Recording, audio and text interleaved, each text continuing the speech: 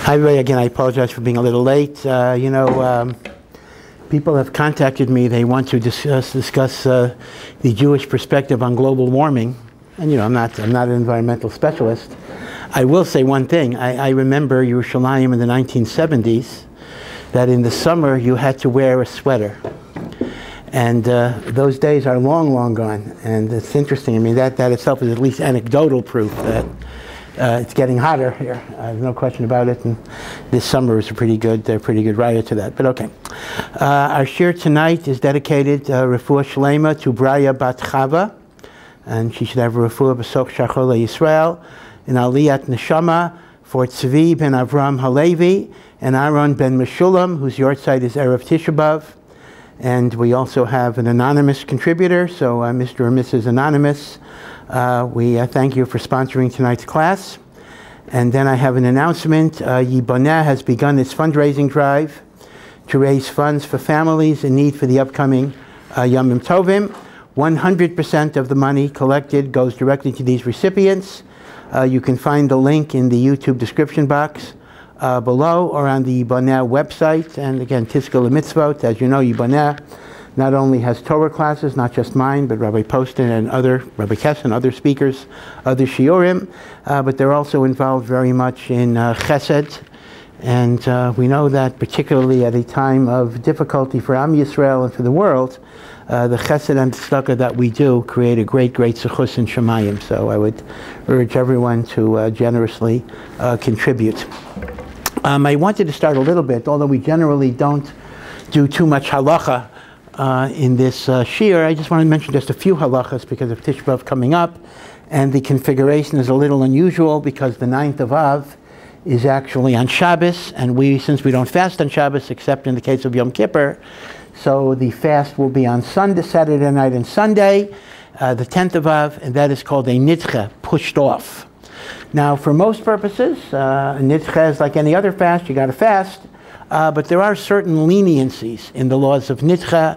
So, for example, particularly if you have a pregnant woman or a nursing woman, normally for Tisha B'Av, they try to hold out unless they have extreme discomfort. Even then, for Tisha B'Av, we will allow it.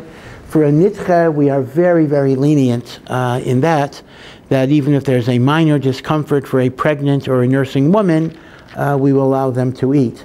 But here is the thing. We know, I remember years ago, I happened to be at somebody's house when we were going from Shabbos to Tisha B'Av. And the person was acting too quickly for me to stop him. But the person didn't really figure out how to make Havdalah and everything else. So he literally made Havdalah when Shabbos was over. He says, we will start the tainus after Havdalah. So he made Breya, he drank the wine. He said, okay, now we have to fast. I mean, unfortunately, that basically meant that he violated the fast from the very first minute. So it is very, very important to understand the sequencing of Havdalah in the case of either a nidche or when the 9th of Av is in fact on Sunday, which can sometimes be. Saturday night, when Shabbos is over, you make no Havdalah whatsoever. However, in order to be allowed to do malacha, you must either declare Baruch HaMavdil Ben Kodesh L'Chol, or if you're davening Ma'ariv, in the Atah Chanantanu paragraph, that is the equivalent, that will allow you to do malacha. Because until you say Baruch HaMavdil or the Havdalah in the Shemona Esrei, you're not allowed to do malacha. After that, the only thing you will do is you will light a Havdalah candle, and you will make a bracha borei ma'orei ha'esh. Very, very strange. It is the only time that borei ma'orei ha'esh is made as a freestanding bracha, not connected to Havdalah. Assuming you're not going to eat on Sunday, and I'll talk about what if you are going to eat, Sunday night you will make a Havdalah. Now, what do you make it on? So then there are many, many minhagim. Some say that, you're not supposed to make it on wine or grape juice, so you would make it either on beer, or some would allow apple juice, orange juice, or even flavored soda. If you do make it on apple juice, orange juice, or flavored soda, instead of Berei Pri Hagafen, you must be sure to make Shahakol. And then you make the bracha, Hamavdil ben Kodesh l'cho ben Or l'choshech. There's no candle, because you already had the candle Motzei Shabbos, and there's also no spices. Okay, it's just the liquid plus the bracha, Hamavdil ben Kodesh l'cho. Now, it's important to know that in the event you have to eat on the 9th of Av, you have to eat on Sunday. If you do have to eat on Sunday, you are not allowed to eat until you make Havdalah, even on Tisha B'Av. So you would actually have to make this Havdalah on Tisha B'Av itself. Again, without spices. The Brisker Rav would allow grape juice even on Tisha B'Av, okay, but that's a machlokes, but at least on juice or the like. And you would make Baruch HaMavdil ben Kodesh Chol. Now, if all you're going to be doing is drinking water, however, because let's assume you have medicine and you need to take water, then you don't make Havdalah for that. You do not have to make Havdalah for water. But if you're going to have any other liquid or any food, you would have to make Havdalah even on Tisha B'Av itself. Huh? On the Nitcha, it's much more makel too. Not everybody agrees with that either, but it's much more makel. Now, one other thing. Normally, when Tisha B'Av is observed on the 9th of Av, there are certain morning restrictions that remain in the 10th of Av as well, and the reason is because Chazal tell us that the Beis HaMikdash was set on fire in the late afternoon of the 9th of Av, and most of the Beis HaMikdash burnt on the 10th of Av. Ad Kedei Kach, that Rav Yochanan, who lived a few hundred years after the Churban, remarked that if he would have been in the generation of the Churban, he would have made the fast on the 10th of Av. What that means is, because of that, essentially, in a normal year, not this year, in a normal year where the 9th of Av is observed on the 9th of Av, as soon as Tisha B'Av is over, essentially you're back into the 9 days. No laundry, no bathing, no haircuts, no music, no meat, no wine, until Chatzos, until the middle of the day, the next day. Okay, that's how it's normally in a normal year. This year, however, because Sunday night and Monday is not the 10th of Av, it's the 11th of Av, so the going till Chatzos does not apply, but it's a little strange because we do bifurcate things. That does mean Sunday night, right after the fast, after Havdalah, you are allowed to take a bath or a shower, you can do laundry, you can do haircuts, and the like. However, meat and wine, other than the Havdalah wine, meat and wine should not be consumed until the next morning. So it's not Chatzos, but it's a slightly strange type of chumrah. You don't do it at night, but if you want to have a nice fleishik breakfast, whatever it would be, you can have fleishiks in the morning, and if you drink wine in the morning, you can do that. You can do that as well. Okay. Now that's only because. Now remember, don't confuse this. This is only when the Sunday fast is a nitcha. When the Sunday fast is the 9th of Av, because Shabbos is the 8th of Av, then it's a regular Tisha B'Av, and all of the restrictions will apply until Chatzos of Monday. But since this is a nitcha, you're already past the 10th of Av, so laundry, haircuts, showers, baths immediately, meat and wine the morning. Now what about listening to music? It's interesting, there seems to be a machlokas. If I compare listening to music to the laundry, which is mutter right away, or I compare listening to music to the meat and wine, which is not mutter until the morning. The svara logical is it should be treated like the luxury of meat and wine, so I would hold off on music until the morning. Okay, but chatzais is not relevant this year because it's a nitcha. Okay, so again, I mean, obviously, if you have any shilas, you can either ask me or ask your local Orthodox rabbi. I don't want to get into too many details of halacha, but just be aware of the Havdalah thing, because it's always very clear in my mind. I always have that vivid memory of the guy who made Havdalah right after Tisha B'Av. And it's an understandable mistake. I mean, you have to figure out, how do I reconcile Havdalah with Tisha B'Av? So the person might say, well, Shabbos isn't over until Havdalah, so I can make Havdalah. But that's a very big mistake. Be careful that you do not make that mistake.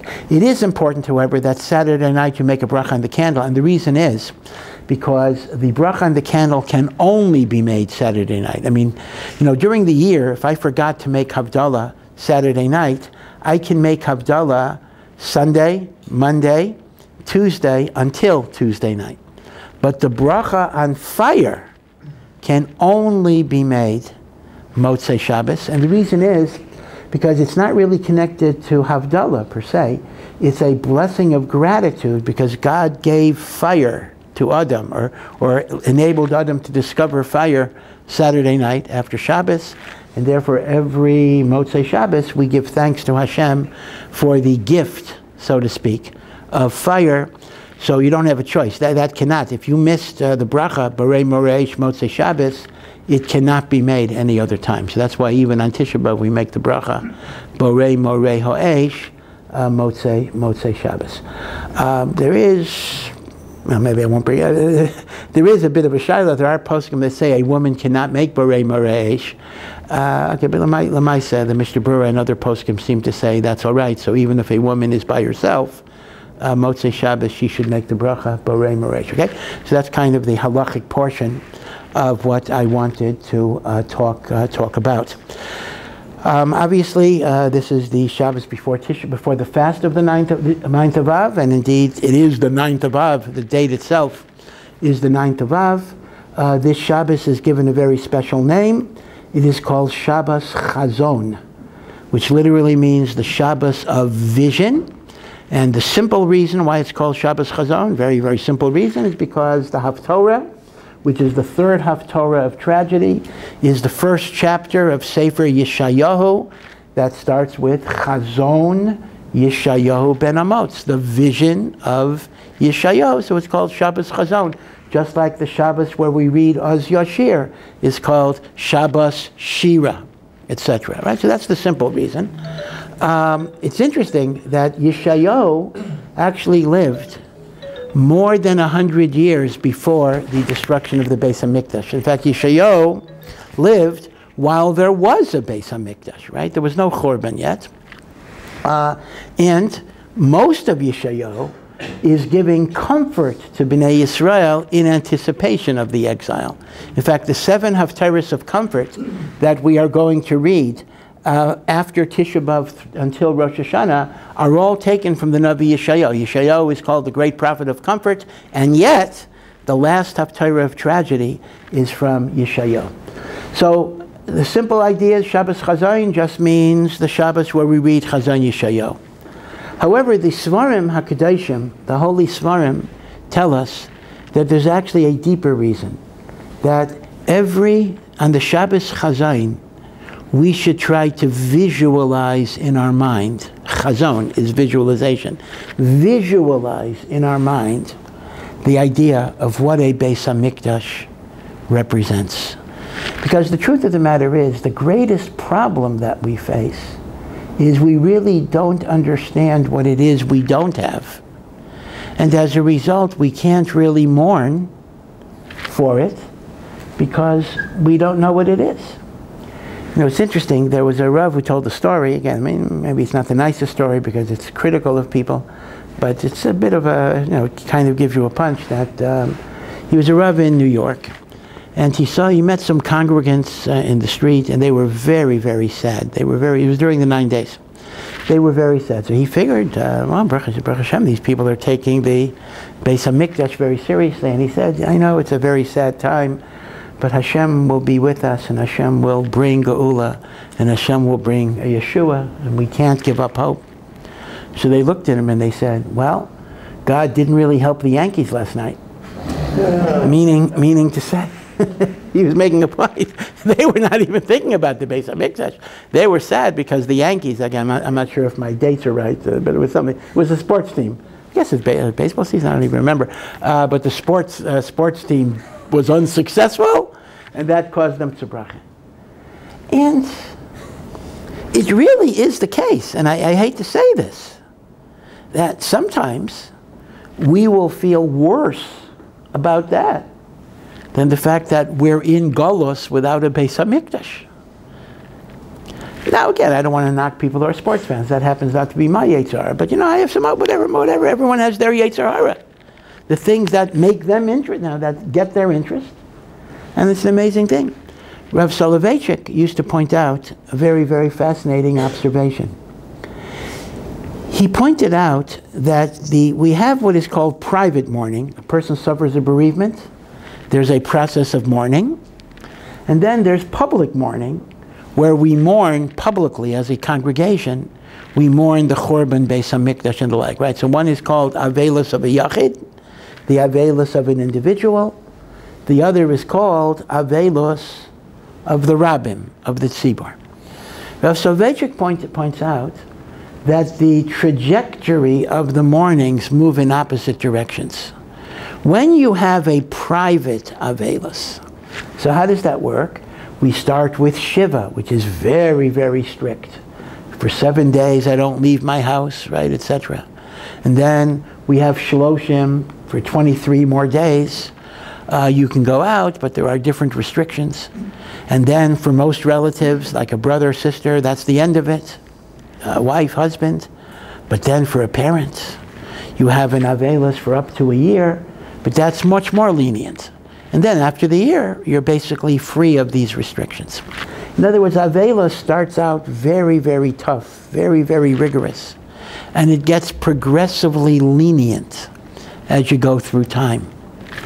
With the Avelos over the Beis HaMikdash, we actually find, at least during the weeks of observance of this Avelos, we actually find a reversal of the pattern.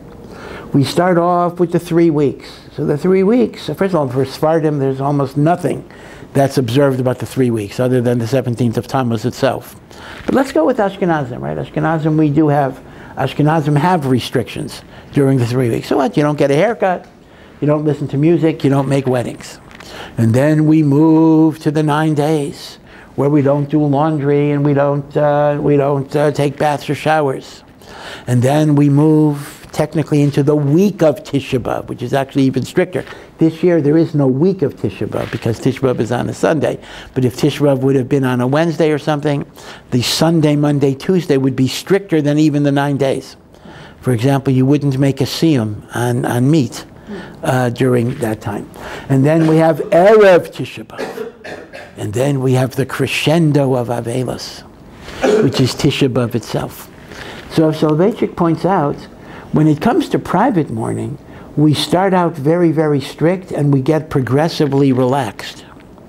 When it comes to public mourning, we start out very lenient and we get progressively stricter.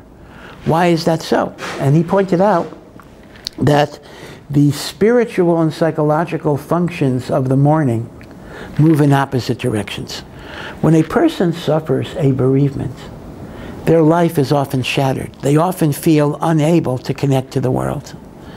They need, as it were, to be in a protected environment. They need people to come to them. They need people to comfort them. Even if, and I will say, even if a relationship was difficult, even if, for example, someone had an abusive parent, someone had a parent that it was difficult for them to connect to, you have to understand, they're still totally broken when that parent dies. And the reason is because now they don't have a chance to repair that damage, or at least so they think. Meaning, as long as the person was alive, there was always that hope that maybe things might get better. So you'd be amazed. I mean, death of a parent, for example, is very traumatic, no matter how difficult the relationship of the child to the parent. By the way, it's even true for spouses. There's some actually interesting psychological research that even when people got divorced, and they've been divorced for many decades, when a former spouse dies, that creates extreme trauma. I've I've had occasion to correspond with women in that situation, and it's really a situation of the unacknowledged mourner, because nobody figures that she has any relationship to the guy that she was married to 30 years ago. Besides the fact that they may share children, that of course would be amazing. But even if they don't even have kids, so there's nothing connecting them. But there's still, something. We had a life together, and part of my life went away. So the purpose of Avelos is to eventually give a person an inner healing from their devastation, so they can eventually rejoin society, gradually, a little bit at a time. So after Shiva, we say, now you're ready to go outside your house, but maybe not go to a wedding yet. After Shloshim, at least if it's not for a parent, now you're ready to go to a simcha. In other words, Avelos is a healing psychological mechanism that enables a person to leave their grief. Now, you never leave your grief. One might, perhaps the better word instead of leaving is compartmentalization. A loss is always going to be a loss. But initially, it overwhelms you. It fills every fiber of your being. And at some point, you compartmentalize it. So you can smile again, you can laugh again, you can interact again. There'll be something in your heart and in your mind that will have that sadness. But it gets compartmentalized, and that's the great bracha of time. The old saying that time heals all wounds is exactly what Chazal say when they talk about Hashem made a chesed, that there's something called shichacha. Now, shichacha doesn't mean we totally forget, but it means that we're no longer emotionally overwhelmed, and we could rejoin life, because it is God's will that we not become paralyzed by grief, and we continue to live. That's God's will. As long as He gave us life, He wants us to live. Now, I remember very, very vividly when I first became a shul rav in Silver Spring. So one of the very, very first events, not just first funeral, but almost the first event, was a man who was a Baal Tshuva, whose first wife was a non-Jew. And they had a son, and the son converted, and it was raised really with the father. And the son died tragically. A young man around 11 years old died tragically. And the whole congregation was there to comfort the man who was a member of the congregation.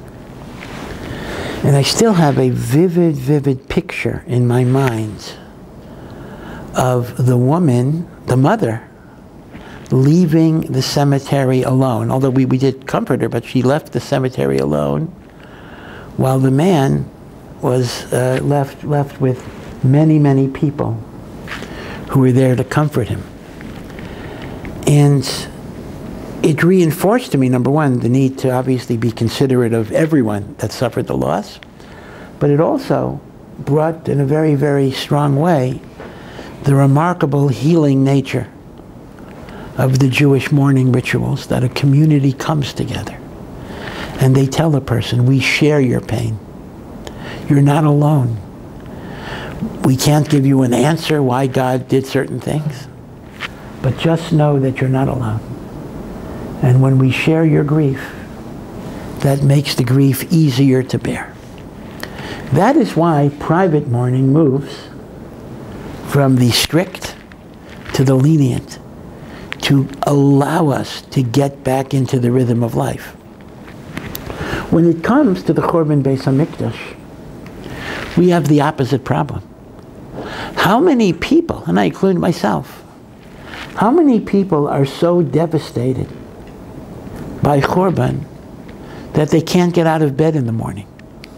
Maybe it's a new excuse for high school kids who don't want to go to shul.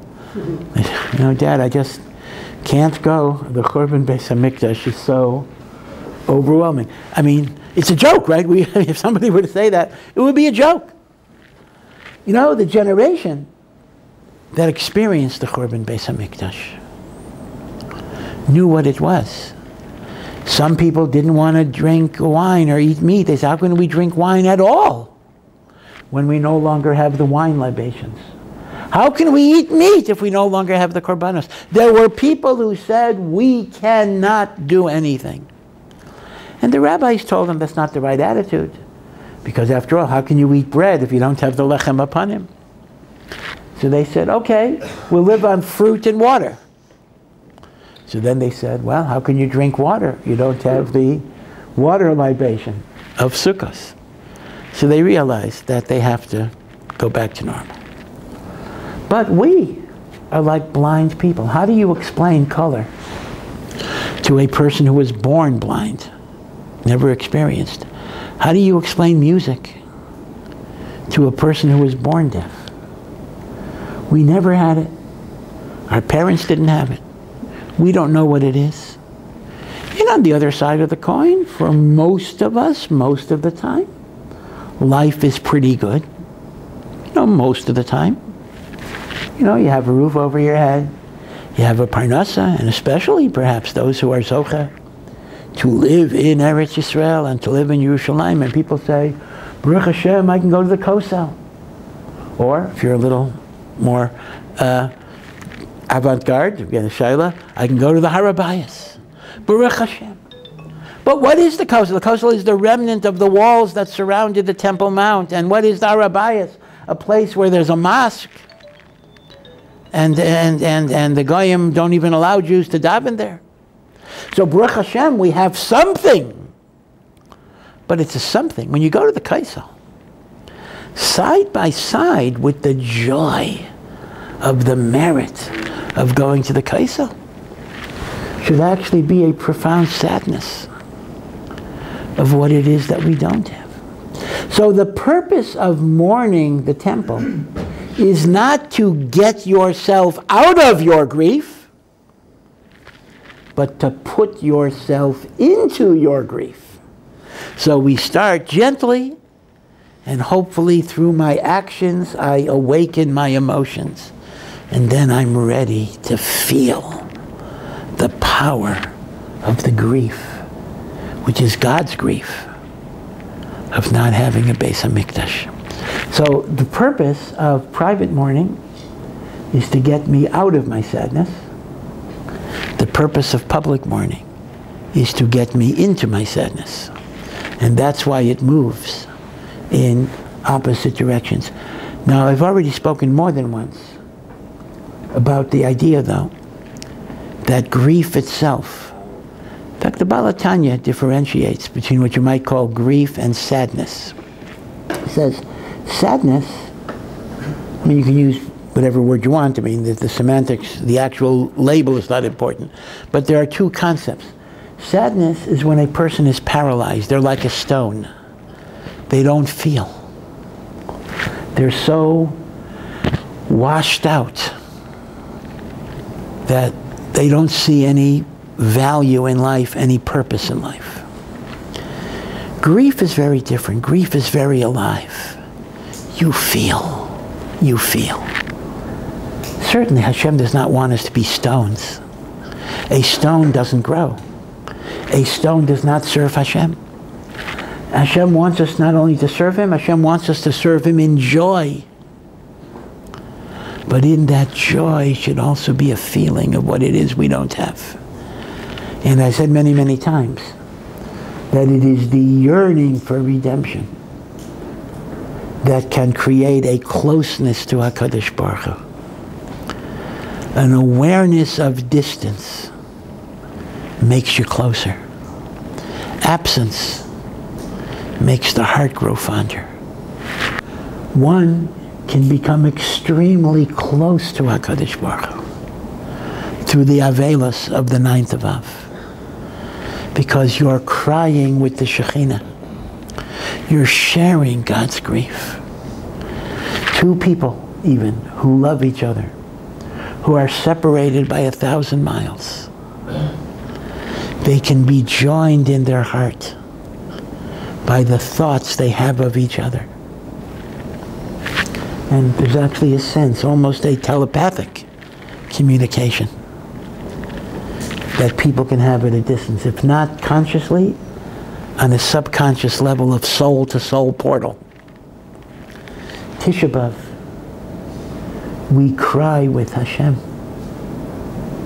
And in that context, we can become very, very close to HaKadosh Baruch Hu. It is the closeness that comes from distance. And the Maharal mentions that this is the meaning of the famous Chazal, that Mashiach is born on the 9th of Av. It doesn't have to mean that the person who will be Mashiach, his birthday is on the 9th of Av. Maybe yes, maybe no. But what it means is the messianic power in the world enters the world through the grieving and the sadness of Tisha B'Av.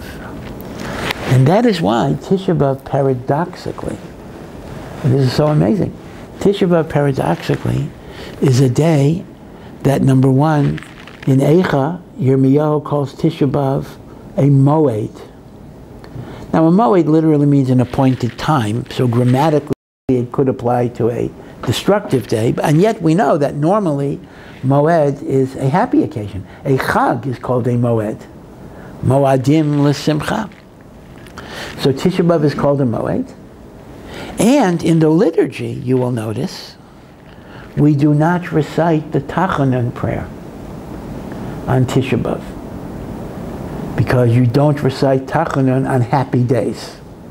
Well, okay, fine. Tisha B'Av is hardly a happy day. Why do you not recite Tachanun on Tisha B'Av? The answer that's given is, because it's called a Yom Tov. But why would it be called a Yom Tov? Precisely because it's the Yom Tov of feeling my distance from Hashem. And in feeling my distance, my love and my connection becomes even stronger. Even stronger. And that's why, maybe a funny thing to say, maybe a strange thing to say, but I think it is a true statement. Many, many people, in a sense, enjoy Tisha B'Av. Not enjoy Tisha B'Av for the sorrows that it represents, but it's a time to reflect, a time to think, a time to ask ourselves, what is it that I need in my life, not in a personal level, but what does Klal Yisrael need? What does God need? What would redemption be? How would life be different? How could it be? How can it be different? And this is an opportunity. It's a moed, an appointed time, where we can do all of this.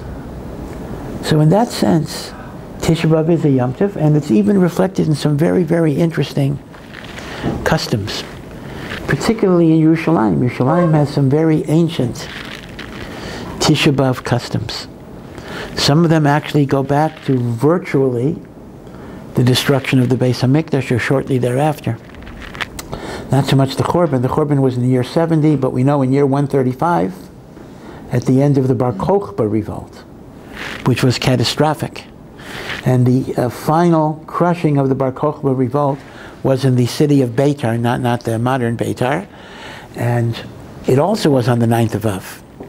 65 years later, on the 9th of Av, the Churban of Beitar, which numerically was even more catastrophic than the Churban Beis HaMikdash, and even religiously was worse. I mean, losing the Beis HaMikdash is obviously a devastating loss, but the Romans did not destroy the people don't realize this. The Romans did not destroy the Beis HaMikdash out of hatred for the Jewish religion. The Romans destroyed the Beis HaMikdash as a way of crushing a revolt of some revolutionaries who were trying to fight Rome, and they did so as a political act.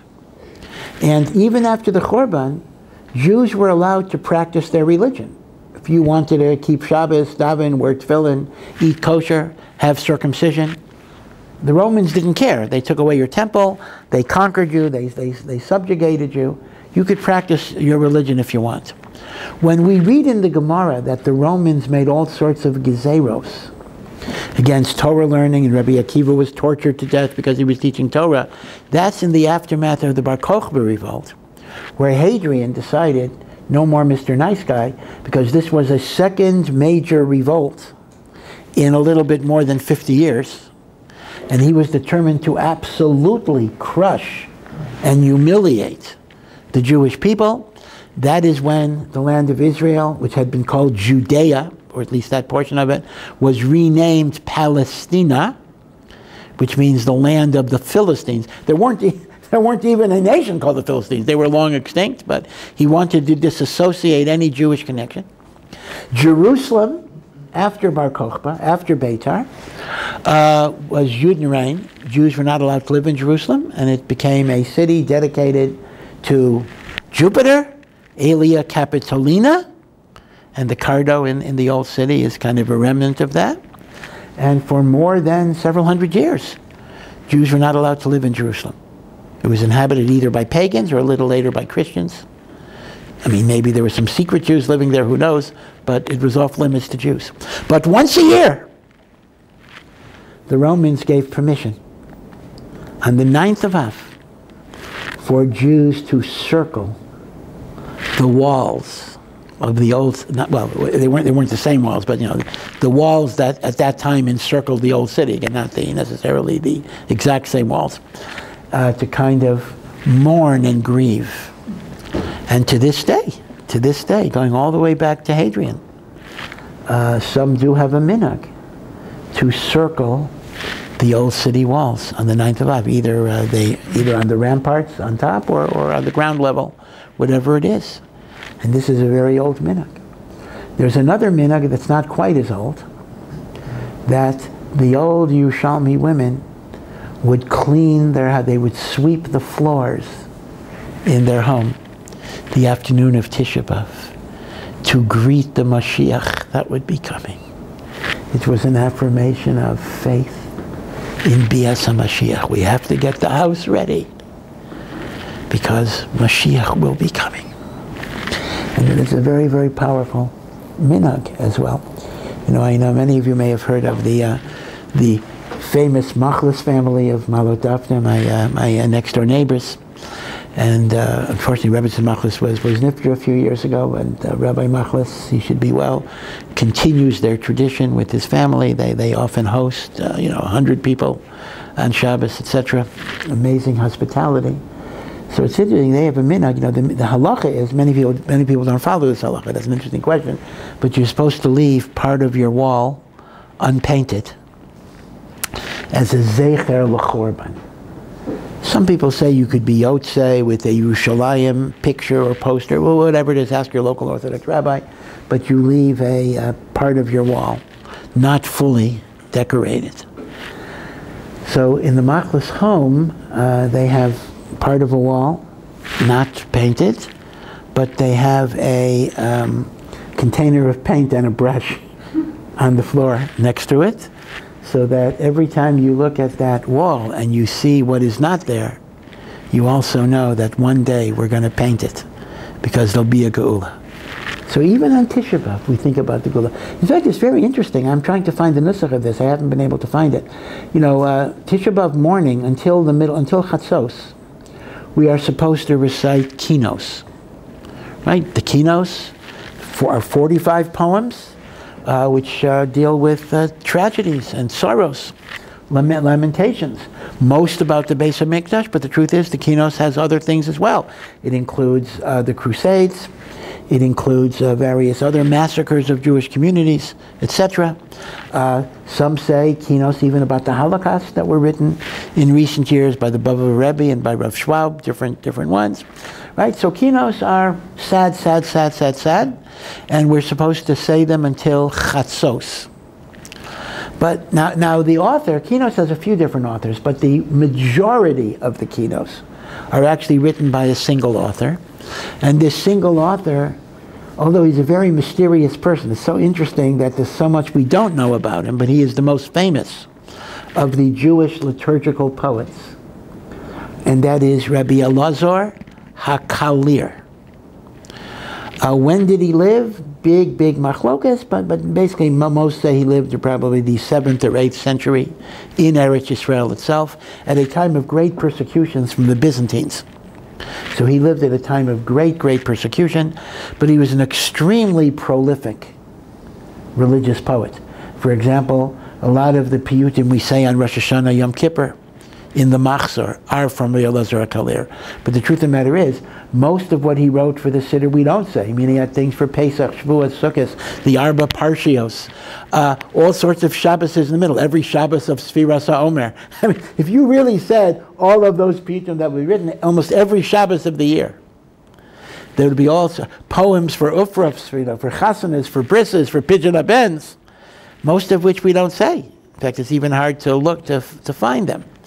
There are scholarly editions. There are scholars of piyutim. And again, I myself on Tisha B'Av, I give a shir as we're saying kinos. I do an explanatory shir, and many other people do it as well. So because of that, instead of 45 kinos, we do approximately 15 kinos and try to explain them as we go through it. And again, one needs to know that kinos are not like Megillas Esther. It's not like it's important that you say every word. In fact, by kinos, it probably is better to say fewer of them and try to understand what they are. The problem with Rabbi Elazar HaKalir generally is he has an extremely obscure style. Number one, grammatically, he makes up new words. The Ibn Ezra was critical of him for that. But also thematically, he alludes to, I mean, he has a phenomenal mastery of every medrash, every obscure medrash. And he'll often allude to midrashim with like a word or a letter or something. If you don't know the medrash, you're not even going to know. Even if you know what the translation of the word is, you're not going to know what he's referring to. So the commentaries are all there unlocking the midrashic allusions and the like. So Baruch Hashem, there are now some wonderful, wonderful commentaries. I mean, Art Scroll itself has two different editions. They have a regular commentary, and then they have a linear. And then they have kinos from Rav Soloveitchik, from Koren. And then in Hebrew, they have wonderful, if you know the Mesivta Shas, they did a Mesivta kinos, which is quite good. And there's some others as well. So these days, you can actually get a good limud of kinos. But the reason I'm bringing this up is, it's brought down that Kishem that he wrote 45 kinos to be said in the morning of Tisha B'Av. He wrote an equal number of Neshamot, comfort prayers, to be said in the afternoon of Tisha B'Av. Now these comfort prayers have virtually vanished. I can't even, I mean, I'm sure you could find them somewhere. I cannot find them. They're not in any collection of kinos. But at one point in time, there was a minhag that the afternoon of Tisha B'Av, we said Pirkei Nechama. Pirkei Nechama, because we're thinking about the Geula, right? We're thinking about the Geula. So the point is, all of this confirms the central point that Tisha B'Av is a situation of distance, but from the distance we reconstruct a closeness to Hashem that creates a passion that is much more powerful than would have been without that awareness. Now, there is a famous passage in the Talmud Yerushalmi, and the Talmud Yerushalmi says, any generation in which the temple is not rebuilt is as guilty as the generation in which the temple was destroyed. Now, this is an interesting idea that's not intuitively obvious. We might have thought the following: oh, the generation that lost the Beis HaMikdash, they're guilty of many, many serious averos. We're not so bad, but we don't have the special merit to get it back. That's what I would have thought. The Talmud Yerushalmi is actually making the opposite point. You don't need a special merit to get back the temple. All you need is to rectify the sins for which the temple was destroyed. That's actually a chiddush. And what that means, therefore, is the destruction of the temple for X, Y, and Z, whatever the reasons are, is not a past event. But every second we don't have a Beis HaMikdash, we are redestroying it. We are re-destroying the Beis HaMikdash. So if Chazal say the second Beis HaMikdash was destroyed because of Sinas Chinam, it doesn't just mean the Sinas Chinam of then. It means we're re-destroying it now because of Sinas Chinam. Because if we wouldn't be guilty of Sinas Chinam, we would have it back. Any generation in which the Beis HaMikdash is not rebuilt is guilty of the same factors that caused its churban. So Lubavitch Rebbe used to say we have to envision that we are setting fire to the Beis HaMikdash itself. We are destroying the Beis HaMikdash every single day. We don't have it. And we also have to realize that this is not just about destroying a beautiful building. You know, I say destroying the Beis HaMikdash. You might say, okay, I mean, it was a beautiful building to be sure. But okay, I have to grieve because a building was destroyed. It's much more than that. The Beis HaMikdash was a symbol of the divine presence. So when we talk about Churban Beis HaMikdash, we're mourning the absence of the intimate relationship with Hashem. And we're trying to fill that void. That's what we're mourning.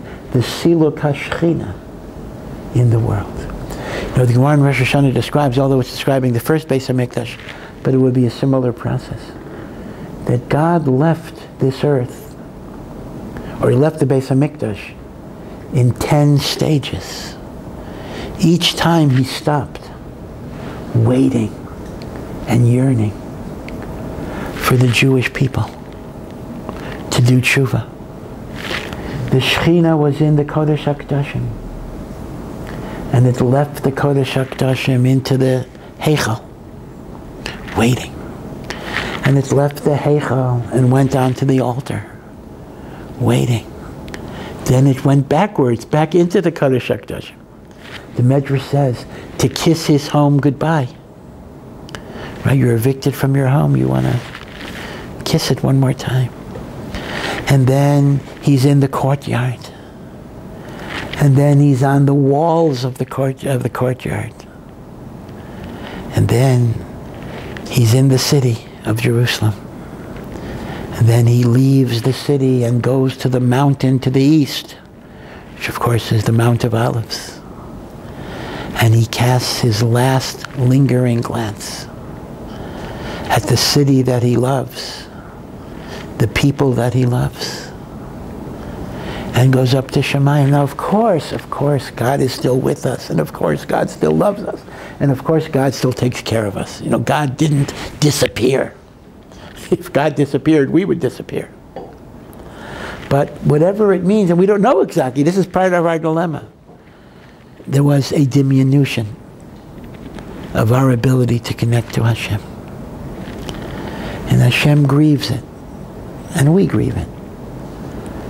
And that, as I say, creates the closeness.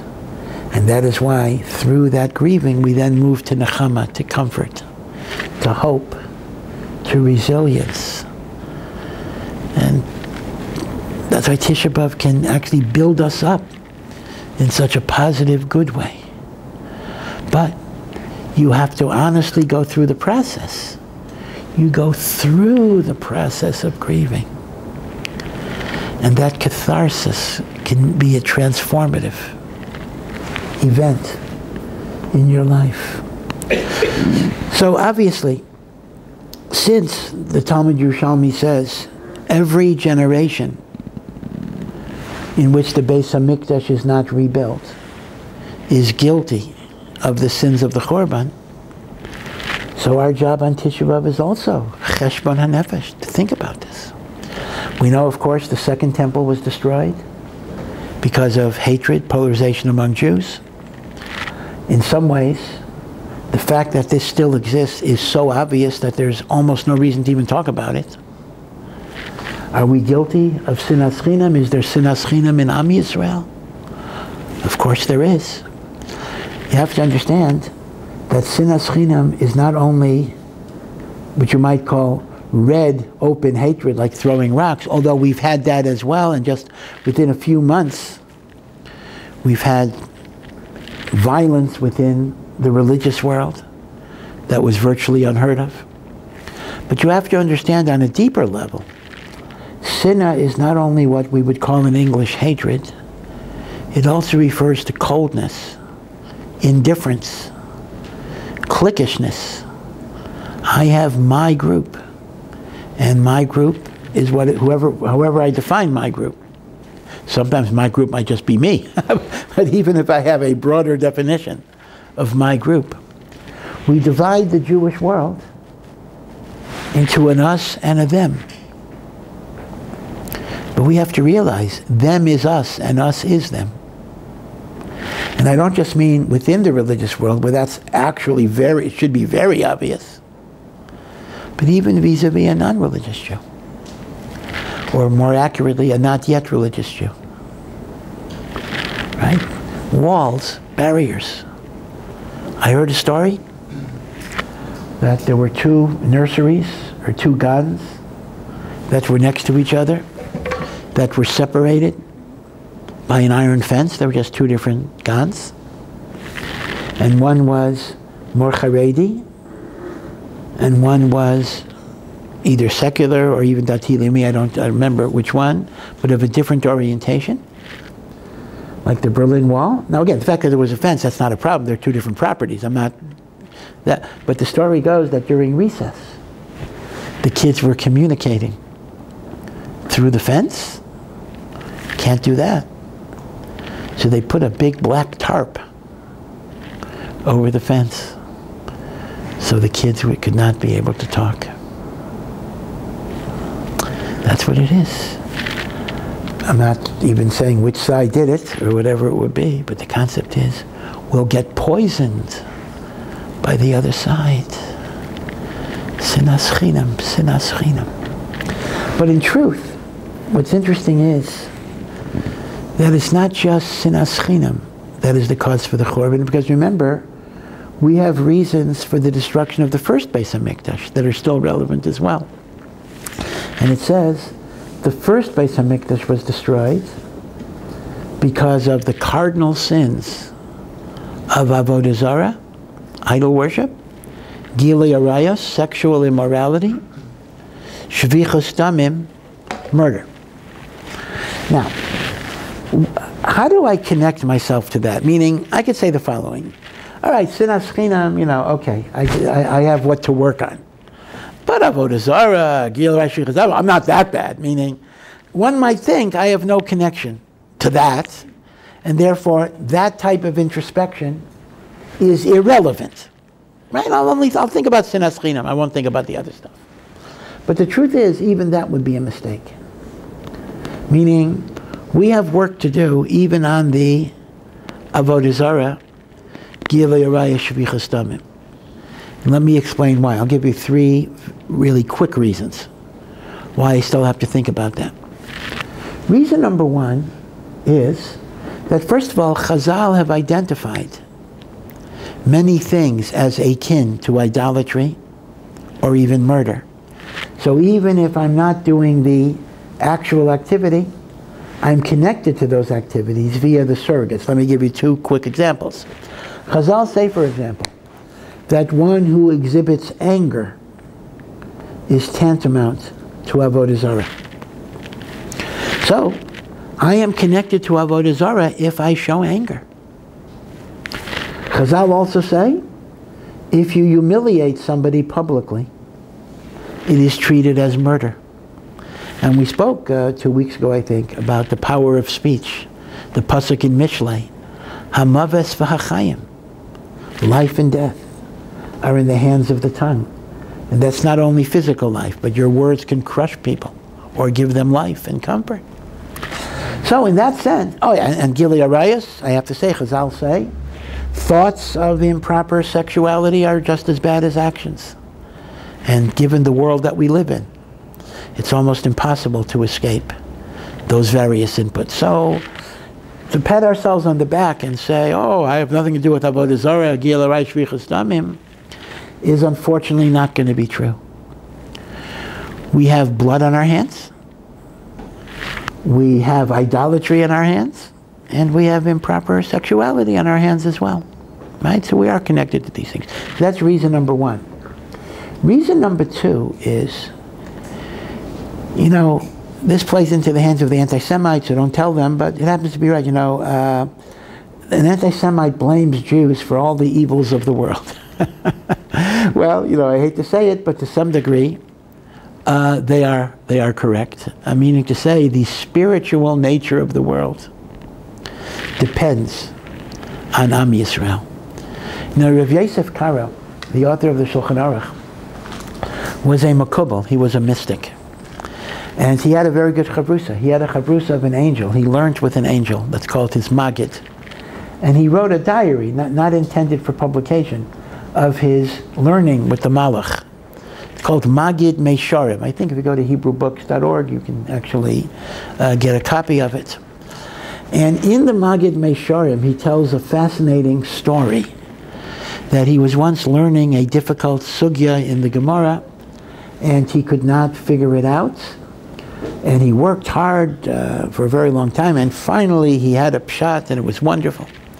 And then he's walking around in Tzvat. If you've been to Tzvat, you can actually, you know the alleyways of the old city that he would be walking. And he overhears a shoemaker, who is not known as such a great Talmid Chacham, learning with his 7-year-old son that same Gemara. Now, he doesn't want to eavesdrop, but he's a little curious. And the 7-year-old asks his father the question that bothered Rav Yosef Karo for 2 weeks. Gadol Hador. And the father-in-law was a little impatient at his 7-year-old, and said to him, I knew this was too hard for you. Why are you asking such a foolish question? The answer is obvious. Coming up with the answer that Rav Yosef Karo couldn't figure out for 2 weeks. So Rav Yosef Karo was heartbroken, because he figured, if this is so obvious, that the shoemaker is a little upset as his 7-year-old son for not figuring it out, and I couldn't get it, it must be that God is not pleased with me. He withheld basic understanding of me. What is my sin? What is my avera? Why didn't I merit the understanding that even a 7-year-old is expected to have? You can understand his frustration. Well, he had someone to ask. He asked his angel Chavrus, what in Shamayim is my sin that I couldn't understand the obvious? And the Malach told him, it's very much the opposite. This was a deep, profound mystery that the world was not deserving of having. But because of your work and because of your effort, you brought it into the world. And once you brought it into the world, even a kid could get it. But without your effort, it would have been inaccessible. Now that's the story. Now, on a rational level, that story doesn't make sense at all. What do you mean, brought it into the world? He didn't write it, he didn't teach it, he didn't explain it. He didn't communicate it to anybody. So in what way did he bring it into the world so that a 7-year-old should be able to get it? The answer is, you see from here, that is the nature of holiness. A person sits in his room, does mitzvahs, davens with kavanah, learns. He brings holiness into the world, and if that holiness is in the world, it lifts up everybody. Chava Chaim used to say that the intensity of the learning in Radin, a little village in Poland, determined the length of the skirts in Paris. It's like an atom bomb, right? Ground zero, the radiation is most intense. A few hundred miles away, less, right? You'll have radiation maybe 3,000 miles away. So, in Radin, we have all of this learning. By the time it gets to Paris, maybe they're not learning, but the skirts will be a 1/4 inch lower than they otherwise would have been. This is the ripple effect of Kedusha. What that means is, therefore, if there's Tuma anywhere in the world, It's because we did not generate enough Kedusha.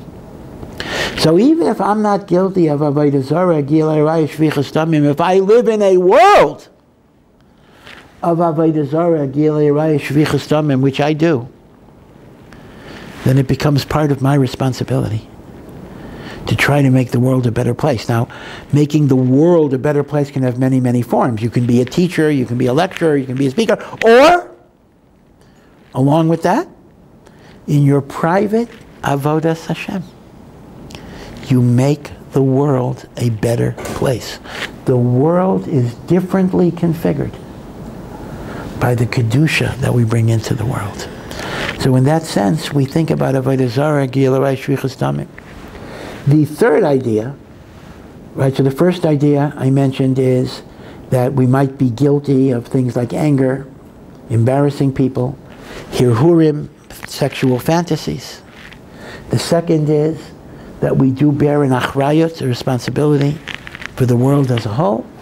And the third idea is an idea from Rav Tzadok, who points out that Avodah Zarah, Gilei Arayos, Shvichas Damim may be symptoms of character flaws.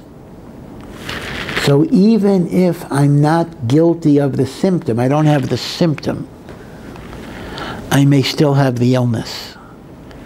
And he identifies the underlying illness which results in Avodah Zarah, Gilei Arayos, Shvichas Damim as kina, jealousy, which when taken to an extreme can lead to murder. Taiva, lust for material and sensual pleasure, when taken to an extreme leads to Gilei Arayos. And he says Chava, the desire for self-glorification, which can lead to idolatry in the sense of making yourself God. So Rav Tzadok says, in that sense, we still have all of them. And this is what we think about on Tisha B'Av. Because remember that when Hashem first commanded us to build the Beis HaMikdash, Hashem said, make for me a temple so I will dwell within them. The real Beis HaMikdash is in our heart and in our soul. And the way we build the Beis HaMikdash is making our heart and our soul a place for the Shekhinah. And when we do that, Hashem will bring us that Mikdash min hashamayim. So B'ezras Hashem, there's still hope even this week that we could be Zeicha to the Geula. But if Chas v'Shalom, it's not yet the time, may we pray that this should be the last Tisha B'Av. You know, there was a rabbi, they tell a story about a rabbi, that every Erev Tisha B'Av, he would go into a bookstore and buy a new Kinos, lamentation prayers. So the owner of the store said, you know, Rabbi, you know, I'm happy to sell you a book. I like to sell books. That's my business. But I know you bought a book last year, and I know you bought a book the year before, and I know you bought a book the year before that. Why do you buy a new book every year? It's the same Kinos. So the rabbi said, you think I hold on to a Kinos? After Tisha B'Av, I have full emunah Shelema that this is the last one. So I put it in Shemus. I don't keep my Kinos for next year.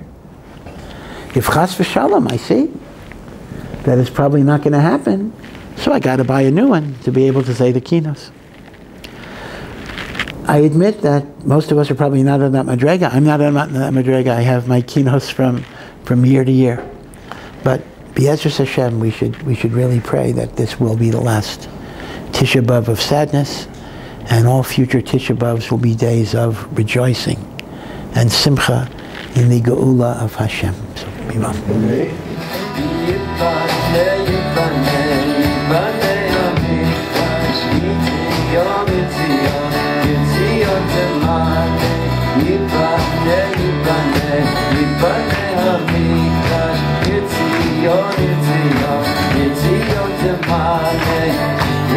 Neshamot